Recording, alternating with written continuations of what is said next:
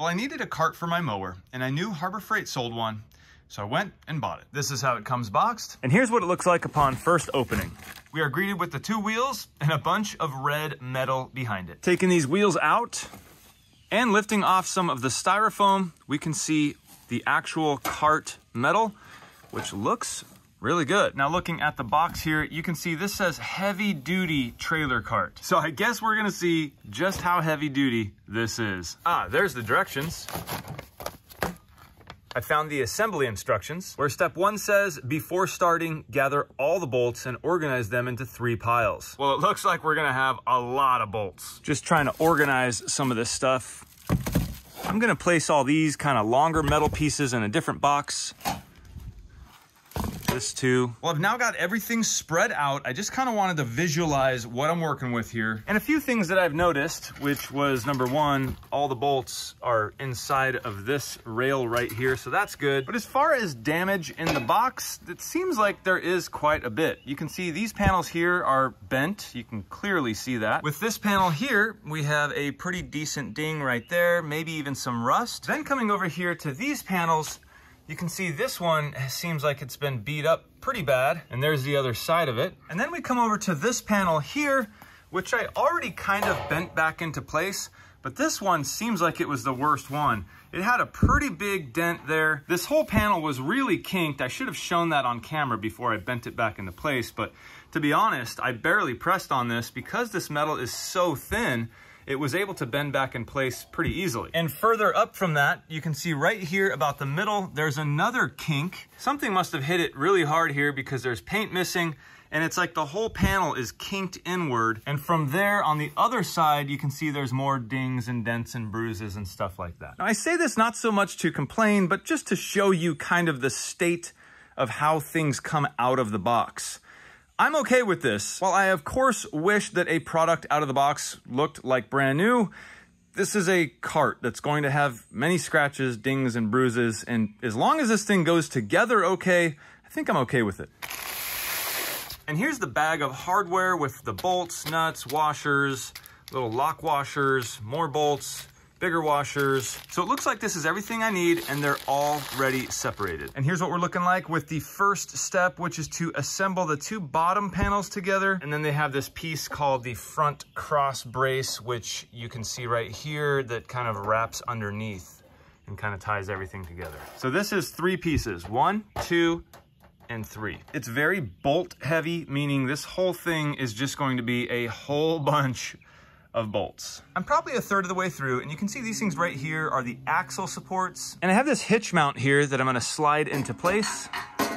There we go. Everything is finger tight at this point, so I can move everything around to line up bolt holes. All right, we have the axle installed and the wheels attached. The axle is a long, solid piece of steel that runs through this channel and comes all the way out far enough so that we can have a couple washers and a cotter pin here. And so you can see the triangulation of these 2 pieces that basically hold this axle in place. And then these 2 pieces are secured top and bottom, basically 8 sets of bolts. And here's the completed cart. Overall, it does look very good with that red paint, and all those chrome bolts don't look too bad either. Though I really wish this was designed better so they didn't need so many bolts, nuts, washers, lock washers.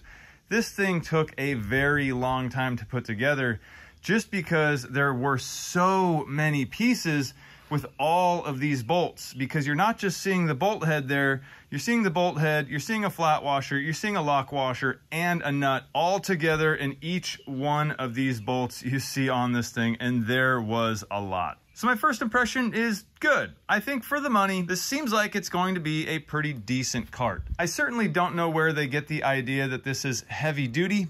It does not look heavy duty whatsoever. It does not feel heavy duty whatsoever. I would say more so light duty to standard duty. I mean, if you start loading a bunch of weight in here, though it does say it'll handle 600 pounds, I can't imagine this stuff holding up too long.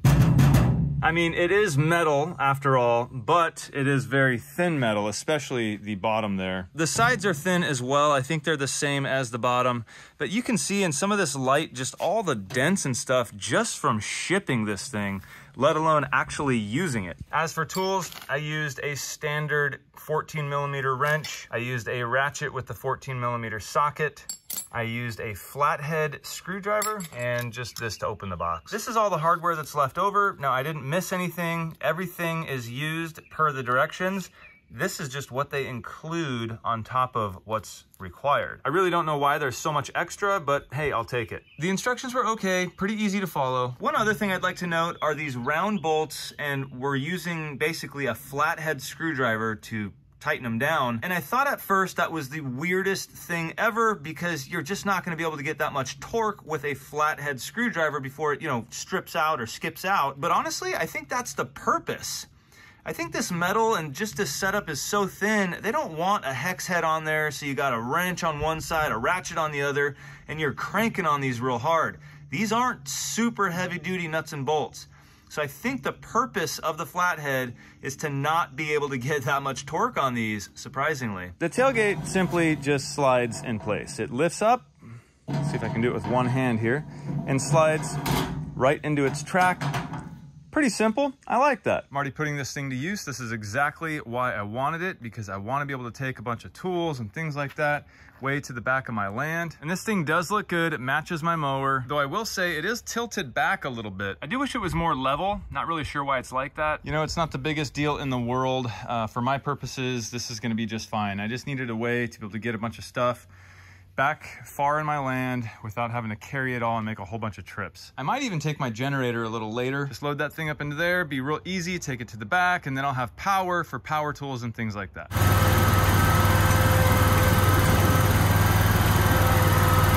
All right, first pull on the mower, and everything went good, I think. Quite a bit of stuff back here. That bag of food, I think, weighs about 50 pounds. This is, I don't know, 20 pounds. Got all my tools. Going up that hill, it did it perfectly fine. Didn't even feel like it was there. So that's good. Well, we're at the end of the day now. Did a lot of work today and used this a lot. So you can see right now I got 2 5-gallon buckets in here full of water for the chickens. And the project for today was to, and I can see they're already using it, was to create a hallway between these two coops. Turned out really, really good. So I ended up using the trailer for my generator, a bunch of tools, a bunch of chicken feed, wood chips, all kinds of stuff. And just from the work today, this thing has already proven itself worth the $129 I paid for it. May not be heavy duty, but that's okay. It just fulfilled for me in one day its value. So that's awesome. I definitely would recommend it for the money. Of course, if you need something heavy duty, I probably would steer away from this. But for the money, I think it's worth it. You're gonna have some patience putting this thing together. But overall, it works.